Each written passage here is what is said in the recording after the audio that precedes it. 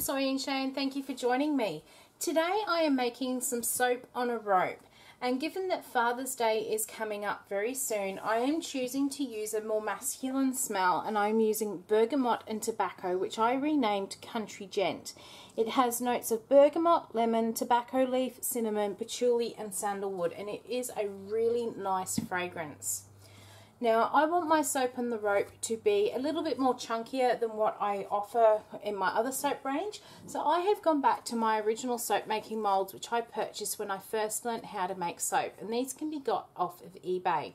When I make these soaps, I want them to be the width of this mold, which is about 6.8 centimetres. I want them to be 4 centimetres wide, and I want them 5 centimetres high.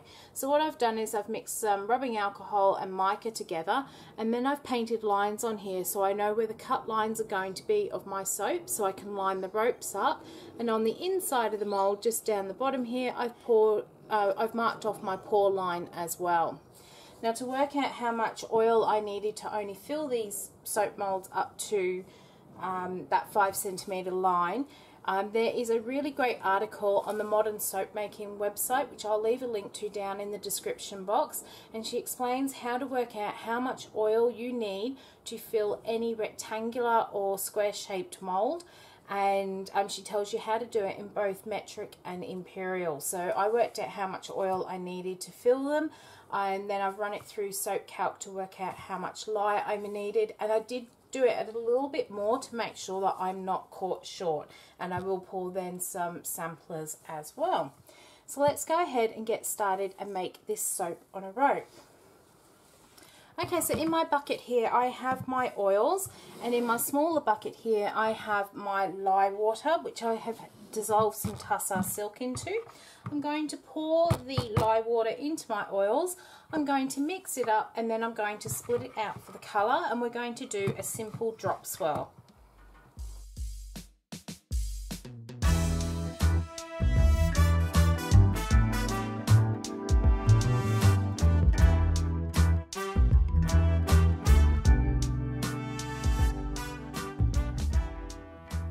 So for my colours today, I have a little bit of activated charcoal, which I'm going to pop into this jug that has slightly less of the soap butter.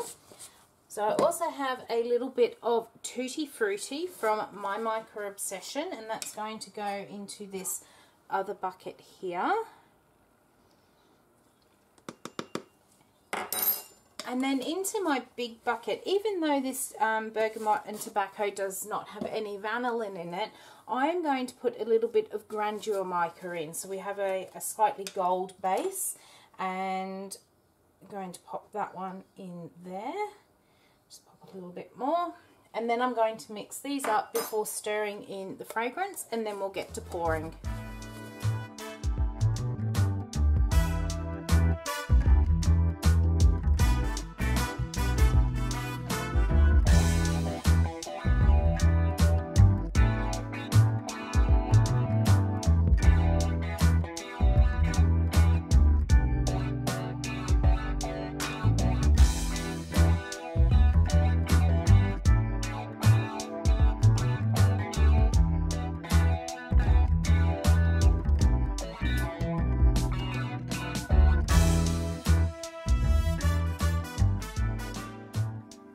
Okay, so I'm thinking that this Tutti Frutti colour is a little bit darker, a little bit brighter than what I was aiming for. So I'm just going to add in just a small amount of elusive marker and just try and tone that down a little bit. I really like the Tutti Frutti, but I just feel that it's going to be a little bit too bright for this particular fragrance. So I'm just going to, seeing as this fragrance oil has actually really thinned my soap butter out, I'm going to stick blend that in.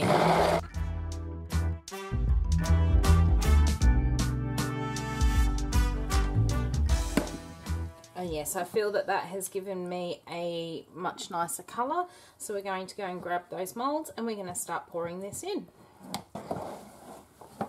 Okay, so I'm going to start by pouring my gold in, and then I'm going to drop swirl in the other colours.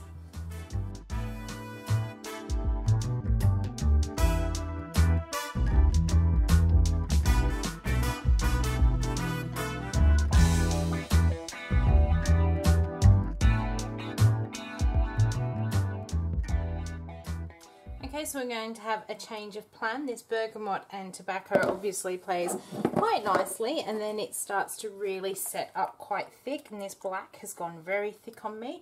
So we are now going for that kind of plip-plop sort of soaping look, and then I might just put a chopstick or a hanger through it to really get those colours to blend together.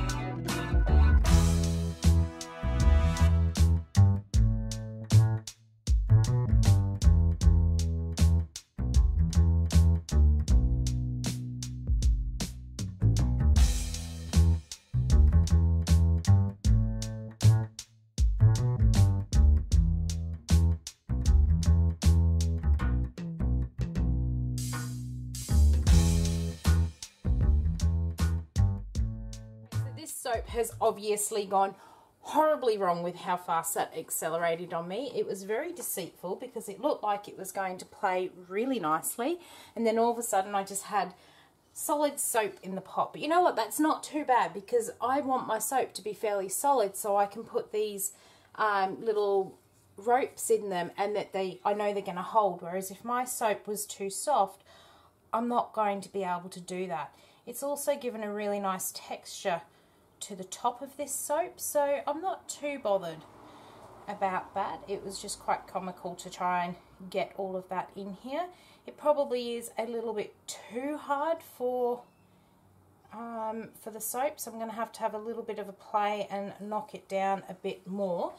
But you know what, that seems to be holding up quite well, so I'm going to push my ropes in here. Now the rope that I'm using I actually got from the hardware store, because I do feel that the soap or the rope that you pay for from the soap making stores is actually quite expensive, and it's no different to what you buy from your local hardware store. This particular rope that I'm using, it's quite a soft rope. It's not cotton, but it is mildew resistant, rot resistant and weather resistant. So I figure that means you're going to be able to put it into the shower and you're not going to get mildew or mould growing on the ropes, which is an added bonus. So these ropes are actually sticking quite nicely in here because of how solid the soap has gone.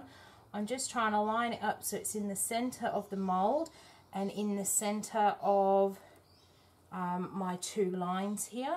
Once I have got all of these filled, I'm going to have to give these molds another really good whack down to make sure that there are no air bubbles. Now something else that I have learnt during my time in soap making is that when you do end up with a soap that accelerates like this and you are trying to achieve something in the middle, sometimes it is also best to wait a little while. Depending upon how fast your soap is actually setting up will depend how long you have to wait.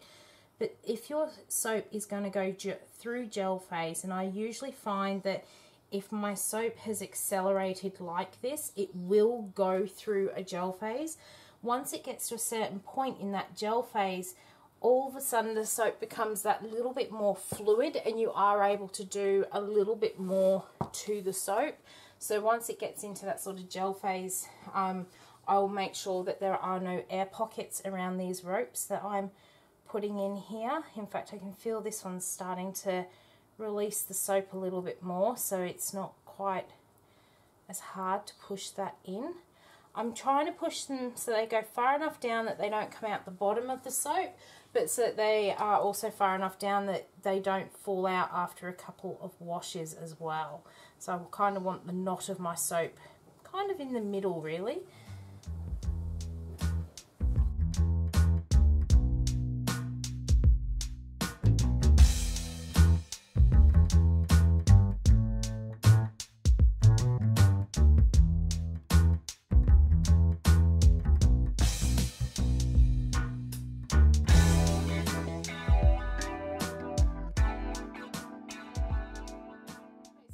going to stop playing with these now. I'm actually really liking the rough texture of the top of them, and I think that kind of suits my theme really well. I'm dying to see what they are going to look like on the inside. I have a feeling I'm going to be able to come back and cut these in about 15 to 18 hours time, because I can feel that they are already starting to warm up, so they'll go through a gel phase, and then we'll have a look and see what we've got on the inside of these soap on a rope. Hey everyone, I am back to cut this bergamot and tobacco soap on a rope.